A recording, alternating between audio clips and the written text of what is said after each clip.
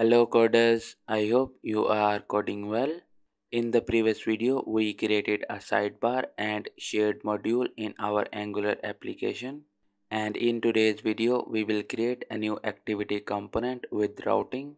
And after this, we will create activity reactive form with the controls. So let's get started. So in our Angular application, first of all, we need to create a components folder. And to do this, we will right click on our app folder and we will choose a new folder and we will name this folder as components. And after this, we will right click on this components folder and we will open this in integrated terminal. And in this terminal, we need to write the command which is g for generate, c for component, and we will name this as activity. And as you can see, our activity component is ready. Now we need to create a route for this component. And to do this, we will open app.route.ts, and in the routes array we need to create a new object, and in this object we need to pass the path and the component.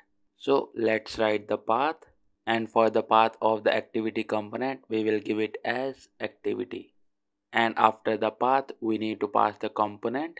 So we will write activity component and we will import this as well.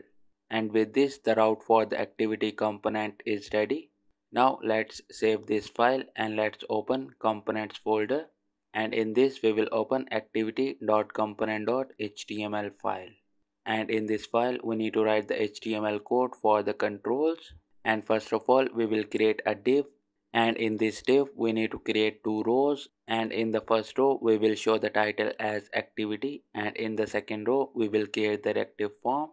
And to do this, we will create a div tag, and in this div tag we will write h1 tag, and for the text we will give it as activity. And after this, for the ng style we will give it as grid style. And after this row we will create another div tag, and in this div tag we need to create two columns, and in the first column we will create the reactive form, and in the second column we will show the activities. And to do this, we will create a div, and for ngFlex we will give it as 2. And after this, to show the activities, we will create another div, and for the ngFlex we will give it as 3, and in the style we will give the margin left as 20 pixel. And after this, we need to create a card in our first column, and to do this we will use ngCard tag, and for the ngTitle we will give it as post new activity. And in this ng card, now we need to create a reactive form, and to do this we will use a form tag, and in this form tag, for the form group we will bind activity form, and after this we will give it a class of custom form. And now in this form we need to create the form controls, and to do this we will write ng form item tag, and in this ng form item we will use ng form control tag, and for the ng error tip we will give it as please input the calories. And in this ng form control tag we will write input tag, and for the form control name we will give it as calories burned, and for the placeholder we will give it as enter the calories you burned.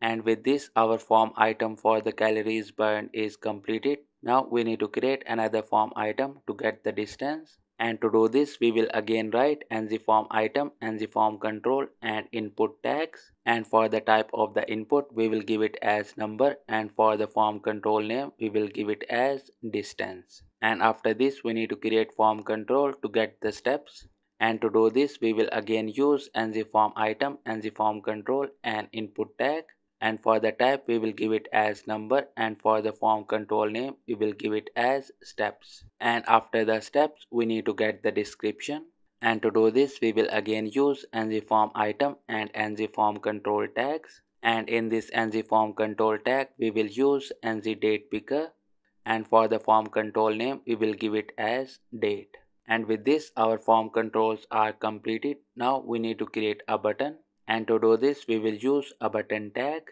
and in this button for the text we will give it as post activity.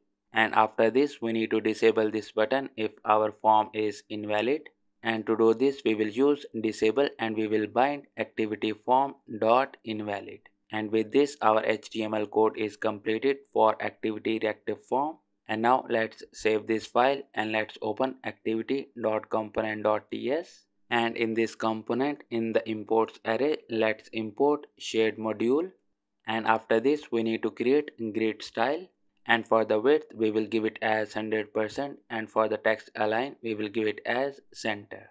And after this we will create activity form, and the type of this will be form group. And after this we will create a constructor for this component, and in this constructor we will inject form builder to build the reactive form. And after the form builder we will inject ng message service to show the messages to the user.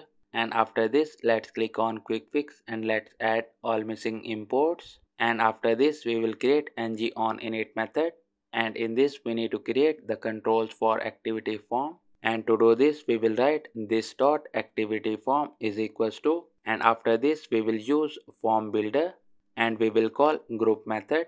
And in this we need to pass the controls, and the first control we want is the calories burned, and for the by default value of this control we will give it as null.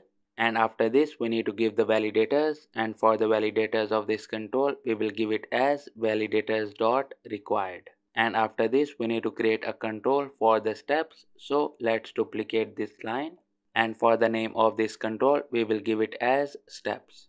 And after this for the by default value we will keep this as null, and for the validators we will keep validators dot required. And after this we need to create a control for the distance, so let's duplicate this line again, and for the name we will give it as distance. And after this we need to create a control for the date, so let's duplicate this control one more time, and for the name we will give it as date. And with this our TS code is completed as well. Now let's save this file and let's run our application.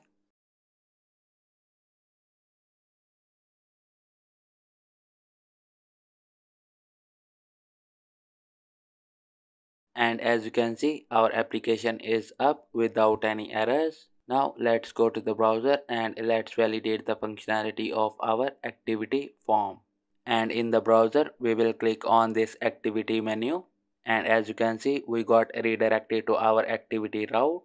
And on this page we got a row with the heading of activity, and after this we have two columns, and in the first column we got post new activity card, and in this card we have activity form, and in this form we have the inputs for the calories, for the distance, for the steps, and for the date. And at the end we have post activity button. And now let's fill the information in these inputs, and for the calories I will give it as 45, and after this for the distance I will give it as 2, and after this for the steps we will give it as 500, and at the end for the date I will give it as 24. And as you can see our post activity button got enabled. And that's it for today's video. In the next video we will create a new service, and after this we will write the code to call post new activity API.